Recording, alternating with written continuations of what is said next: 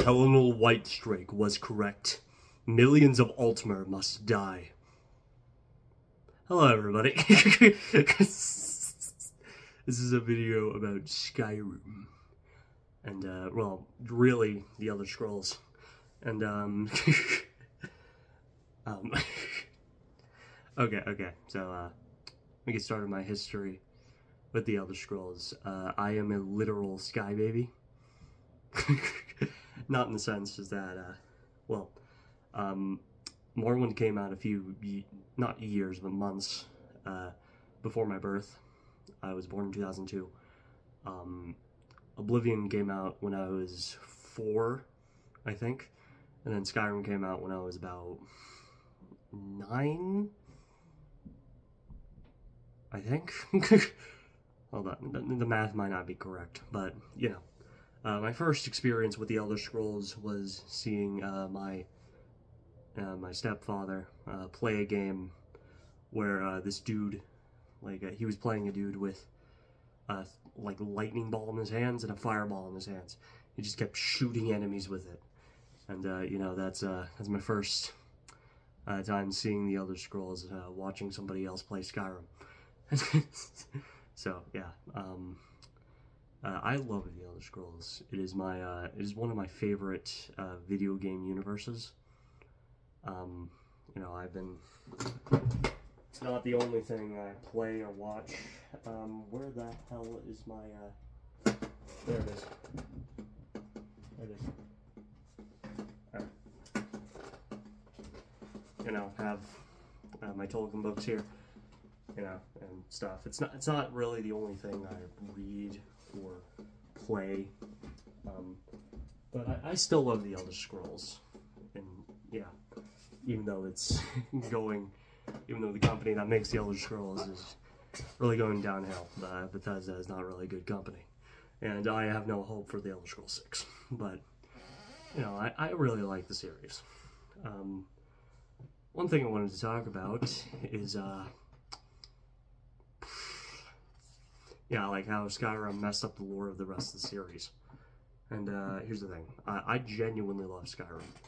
Skyrim is Skyrim is the first Elder Scrolls game I was exposed to. It's the first one I played. It's the first one that I've modded extensively. You know, and I really do like the game, even though it does have its issues. Like, I don't consider it a real RPG, for one. It does mess up the lore of the rest of the series, like I've already said. Frankly, like, Skyrim does have a lot of good, but also just a lot of things. If, let's say if I did, like the Elder Scrolls games, I mean, if I did play the other Elder Scrolls games before Skyrim, I would be disappointed. Like, there's no hand-to-hand tree, there's no, I'm trying to remember if Unarmored was a thing. Anyway, fake fan! But anyways, yeah, so, yeah. I guess starting off, I'd like to say, dragons were not part of Nord lore before Skyrim. Like, the entire, the voice, you know, the Thum was a blessing by Kine or Kinnereth. And, you know, like, you know, they just kind of like, oh, it's all Akatosh now, it's all dragons. Or Alduin, he isn't the Nordic interpretation of Akatosh, no. She is... He was always a Nordic god. Akatosh, yes. Honestly, I just think that's, like, absolute bullshit. Like, okay, you're telling me that the god that was, you know, always into, like, you know, helping the elves, hated Shore, aka Lorcan, gave the voice to a bunch of worshippers of Kine and Shore. Are you fucking serious? So that's one lore break. There's also a bunch of other stuff. labyrinthian. Like, okay, you don't have to do the same story that you did in Elder Scrolls Arena, but like labyrinthian, you know, it had a story behind it. It had this entire thing about two brothers, if I remember correctly. It has this entire thing about two brothers, you know, in the labyrinth, and there's like, I believe there's like two ways to go about it. There was one that reflects one of the brothers being more simple, and another where it's like ridiculously complicated. So, you know, I thought that was cool when I played Arena. You know, the Labyrinthian was called Labyrinthian for a reason. Instead, in Skyrim, Labyrinthian is just another fucking dungeon. Like, another fucking dungeon. What? Right? Oh, yeah. We are holding the staff of Magnus.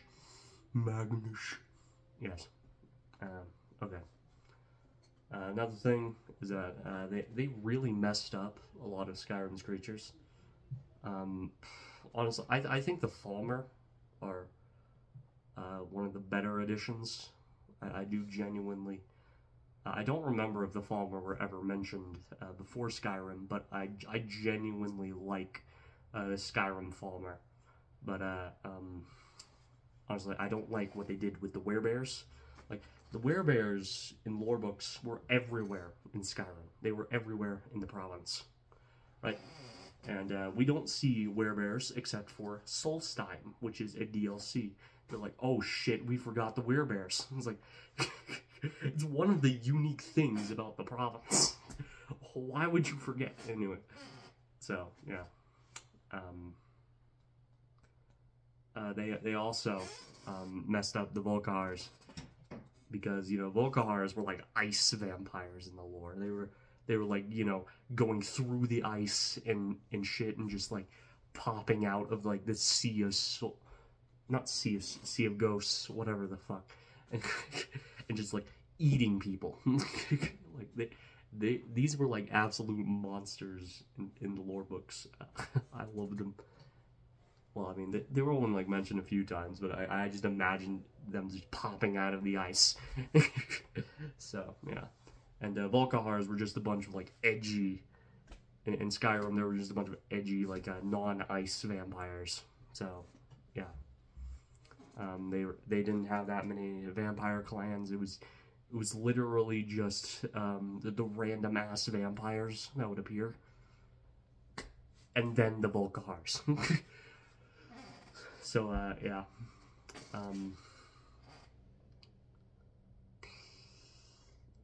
Yeah, you know, Skyrim has a lot of lore breaks and retcons, probably more than even SEO. Like, the Elder Scrolls Online. I don't really play the Elder Scrolls Online, but, you know, I've heard a few, I watch Fudge Muppet. I watch Kotho as well, the mod guy, the guy that explains Vigilant. But yeah, honestly, maybe honestly, what is there else to talk about?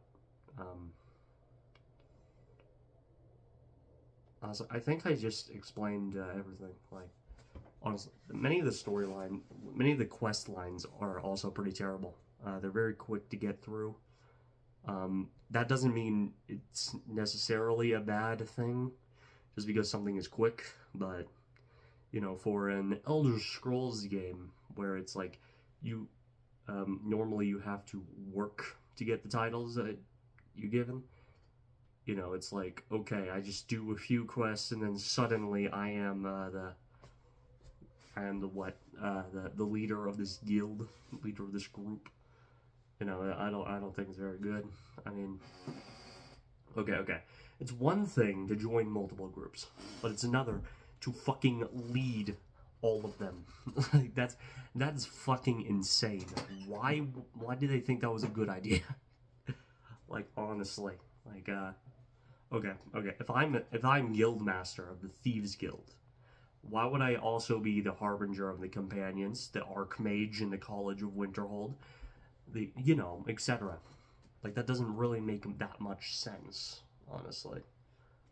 You know, Oblivion, I think Oblivion had the same problem, where you could become, where, like, you could become very high ranked in each of the guilds. I don't remember if you could become leader or not, but, yeah.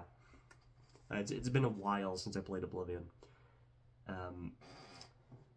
I think Morrowind, you have a selection between, either the houses of Morrowind or the guilds of the Empire, which was really cool. So, yeah. Not sure what else to talk about. Oh, yeah, Anniversary Edition is fucking terrible, right?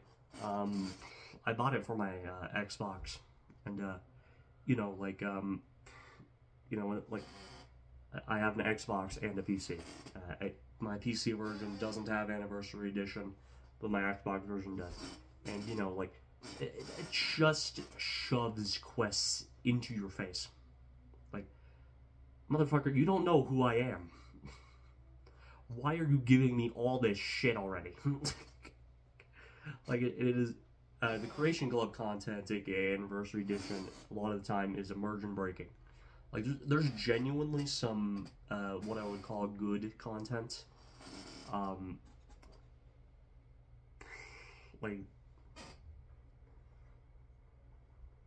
I'm trying to think, but I did enjoy some content in the Anniversary Edition. But, you know, I wouldn't be willing to spend, like, $20 on it again. Like, I mean, it's pretty terrible. So, yeah.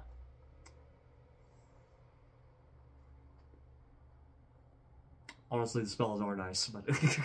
Okay, well, I think I'm about done with everything in the Elder Scrolls at the moment.